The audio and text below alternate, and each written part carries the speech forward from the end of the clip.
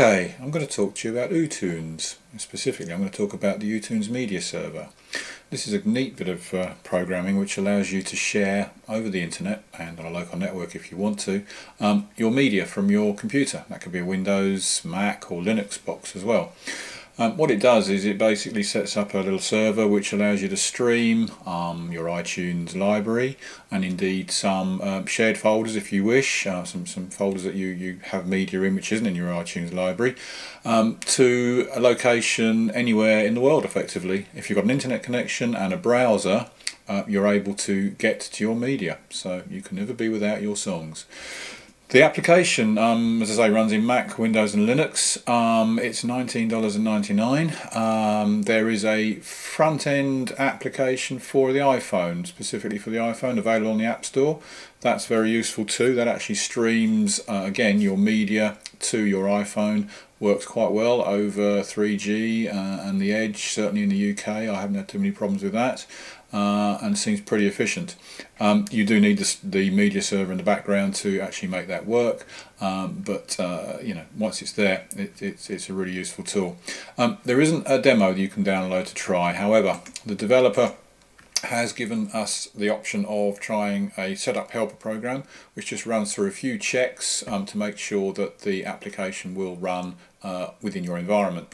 That comes down, if you download it from the link there, that comes down as a zip file, and it's relevant to your particular operating system. So this is a Mac app file. So if we run it, basically what it does is it goes off and checks a few things. Now, one of the things that you need to have in place is an open port to the internet, so that the media can be streamed over the internet to the receiving device. If you understand the concepts of TCP/IP ports, then this will be fairly easy for you. However, you have to understand that by default a lot of traffic from your computer and your home network to the outside world is blocked by your computer and your router, maybe if you have a routing device, and it's critical for the safe working of the machine to try and restrict some of the ports and keep it secure. However, there is several ports that it's okay to open up, and this application uses port 1979, which is pretty secure, not so bad. So we're going to run the tests. It's going to check for a few things here. It's going to check that port 1979 is actually available, nothing else is using it. There may be another service using it. It's going to check the internet connection by going out to Google. Because I've got a program called Little Snitch running, I'm just going to have to allow that transaction. It's going to check the internet connection. One other thing it's going to do is to check that the main server that is run by ooTunes can be seen and can actually see this machine. That's quite critical, because one of the things that the developer offers as part of the subscription, or part of the cost, is a subscription for a year to a service which allows a plain English translation of your external IP address. So effectively what you get is a plain English URL, a subdomain, personalised subdomain as he says here, so 1 year of that, yourname.ootunes.com, and what that does is that directs all traffic to that address to what the ooTunes servers know as your external IP address. And when you sign up for an ISP, you'll get a unique external IP address. That may change during the course of the life of your connection, but ooTunes will know where it is and will be able to hook up to it, so you don't have to remember an IP address. And you need to fit, if you decide to go for the application, once you've done the test, it will take you into this page. First name, last name, username, that's what this is going to be, your name at ooTunes. It's also going to be the way that you log in locally to the server, username and password. Confirm that password and get an email address in there. You can use Google or PayPal to pay for it. Once you've paid for it, you can download it. Again, whatever the particular OS you're using, it will come down specific to that. So here it is, ooTunes Mac. That's the folder it's created for me, and it's just the app file again. Now I've already loaded this, so what I'm going to do is just fire up Launch Bar, which is a quick way of getting to my applications, and run ooTunes. Now that basically is running the application in the background.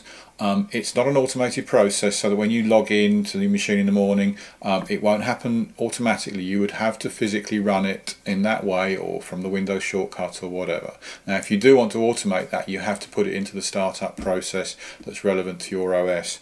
So I'm just going to log in here. Again, I've set this up already, so it should be fairly quick to log in, and there we are. This is the interface of the application. It's run in Java. And the interface that we'll see here in a minute, is where you can do your administrative work on your local machine, which is hosting the media. So this is basically at this stage picking up my iTunes library. So this is where you can do the administration of your local machine, and how that distributes the media, and this is also what somebody or yourself would see if you logged in remotely from a remote terminal. So again, you'd see that same login screen, you'd log in with your username and password, and you'd see this interface, including all the bits and pieces down here. Now you're seeing a lot of things down here. A lot of this is coming from iTunes, the Genius stuff. We've got here the iTunes GJ, podcast, TV shows, all coming from there, and some of these things have got Pandora here, Last.fm, MP3 tunes. These are sort of services that the developers built in. You can sign into your accounts on those services, and you'll see you'll be able to interface with those again remotely if you wish to. They're crossed out at the moment because although they're enabled, there's no username and password against them. The preferences are behind the spanner here, and this is the admin page. If I go to my account and edit my account settings, these are all the various options down the left hand side here. So radio is enabled. Now this is where you could set up streamed radio from the internet. That can be displayed and accessed from within the interface. I'm going to disable that. In iTunes you can disable certain of the folders here. I would like to see my music and movies and my TV, but I don't really want to see anything else, for instance, so I can disable all those. Last.fm, not really keen on that. Pandora I can't get to because I'm in the UK. Take out MP3 tunes. Now other, you can have here folders, scanned folders. This is for media that might not be within your iTunes library for whatever reason, and you can add folders to scan. I've got one already set up here, so if I click on that, you can see I've already got one set up here on an external volume, which is a video folder, but it's going to ask you for your iTunes password, and you're going to have to put a long hand path to that folder and click on add folder. I'm going to save at this point. Now effectively you do have other options here. You've got session, which you can change bit rates and various other things. You can scrobble your podcasts, scrobble streams. You can do transcoding on the fly.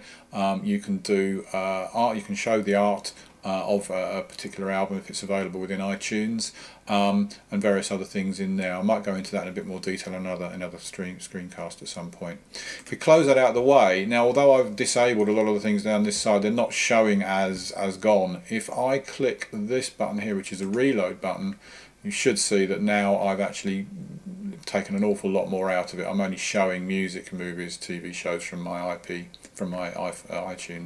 library. Now if I just sort of double click on one of these here, it will play. Now whether you're hearing that or not, I don't know. It might not be actually picking this up on the stream, but that is now playing, and you have full control over it from pause button here through to previous next buttons. You can shuffle, you can mute, you can adjust the volume, and you can clear the playlist there. Now that's all very well if you've actually got as far as setting it up. As I say, this is now running. If I simply log out of it here, the server is still running in the background. It's still running in the background until you shut the machine down. So if you were off-site or on your iPhone, you'd still be able to get to your media. But obviously the machine has to be running. It has to be connected to the internet for you to be able to do that. You have to leave it on and up and running.